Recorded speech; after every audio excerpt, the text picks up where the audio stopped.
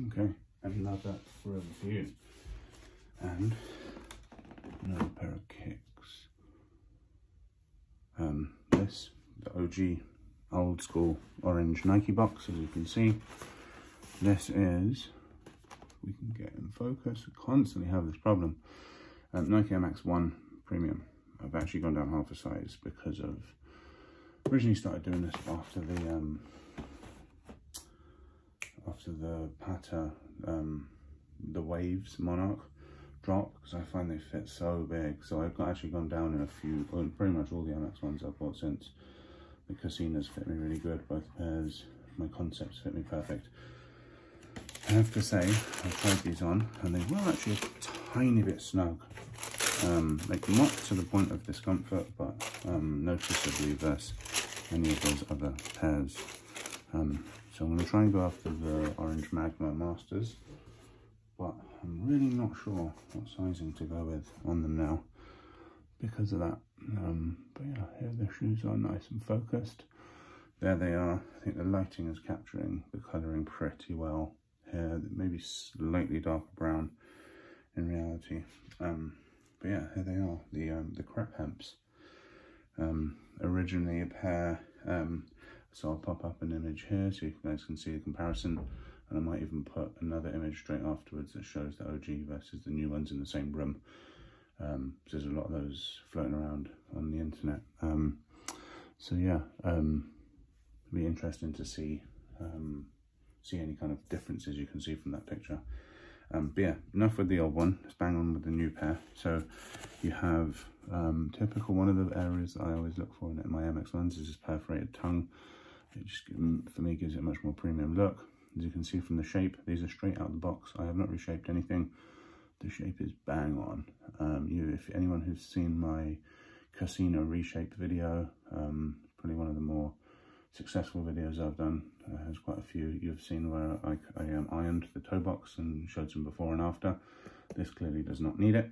So yeah, just to run through the overall colorway. So you have brown down here, a darker brown here, lighter, and this is a hairy suede, a much much more short head suede. Here, I think it's even a nubuck, lighter brown, and then this kind of almost like a light jade / emerald. Is there anything on the box? Mint foam.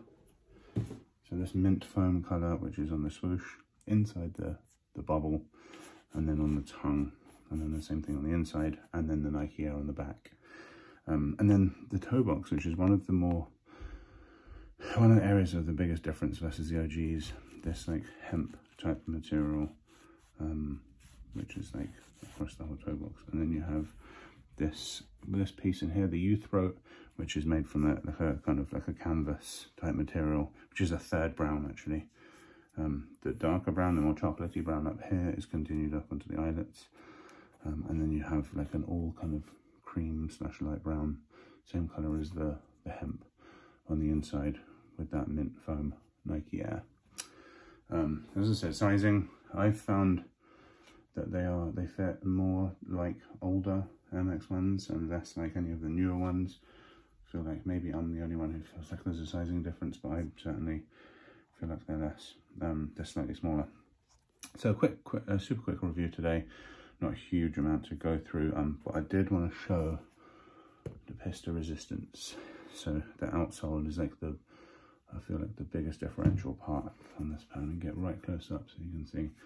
So none of the, typically when you see guys selling MX ones, they're like full nipple coverage. Is like it's a weird term, only a sneakerhead will get it, but it's like the term people use, and it means that the kind of pimples that you see on the outsole scattered around are still there, and it's just a sign of not a huge amount of wear. It's like the MX1 version of full stars visible on a Jordan. It does none of that. It just has what here looks like a kind of crepe. I guess like a partly cooked crepe. I really don't know. All I know is this looks pretty cool. And the more I get it to an angle, the more you can kind of see what it looks like. So there it is, really close up. Just try and there you go, adjust there. There you can see it. So yeah, again, shape on the other side. It's not just a fluke. Pretty nice and sleek there too. So yeah, I guess that's kind of it. That's like covered off sizing, covered off shape. The materials all really good. It's premium. As I say, it's not going to be like an Asics or a pair of Diodoras or a New Balance because it is a Nike product, but for a Nike product, very premium. That's it for me. Over and out.